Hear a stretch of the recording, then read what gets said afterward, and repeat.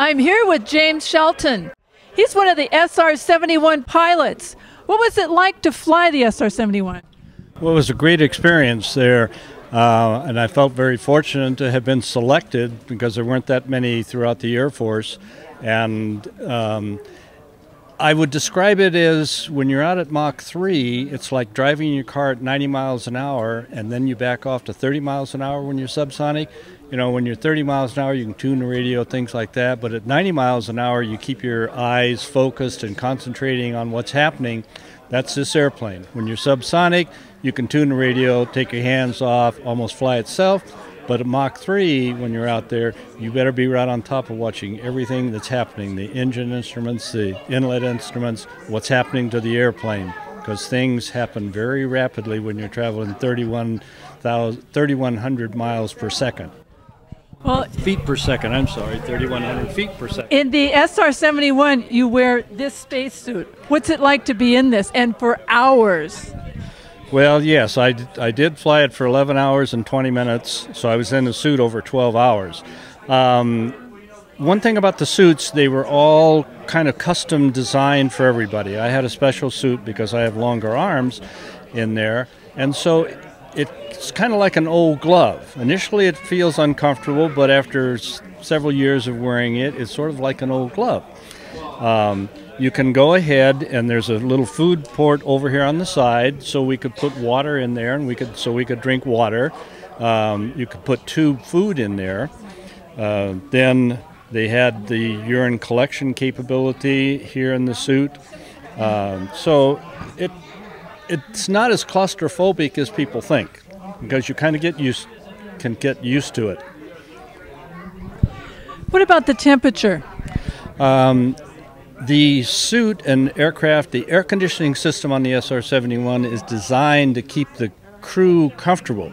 Because the airplane heats up at Mach 3, there are places on the airplane that are over 500 degrees Fahrenheit on that. So the cold air comes into the suit over here, and you can adjust the amount of cold air you have coming in. And then there are tubes inside the suit that go down and get cold air to the extremity areas.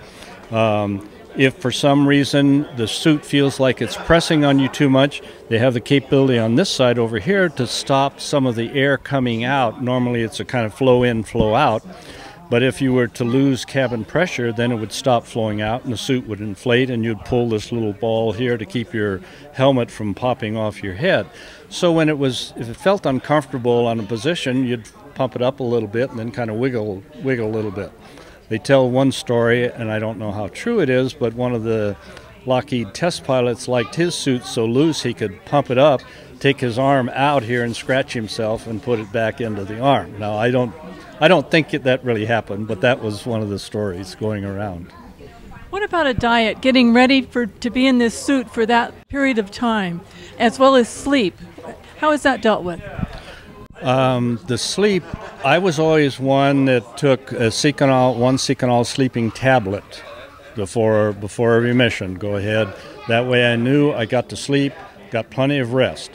The fluid intake, you tried to go ahead, and on the early days before they had the urine collection capability, you would basically try to dehydrate yourself, which wasn't good.